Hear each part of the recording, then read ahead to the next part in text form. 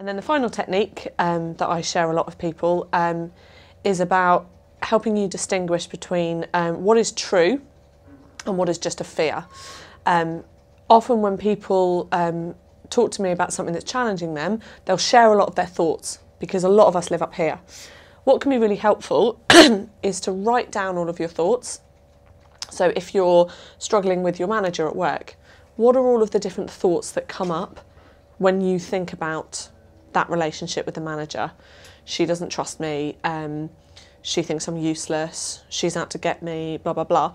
And then next to each thought, write down, is this a fact? Do I know this to be true, and do I have evidence for this? Hard evidence.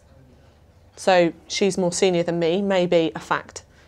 If you don't have evidence for something, it is generally just a fear. And then the choice becomes easier, because the question is, do I want to be led by fear, or do I want to be led by choice?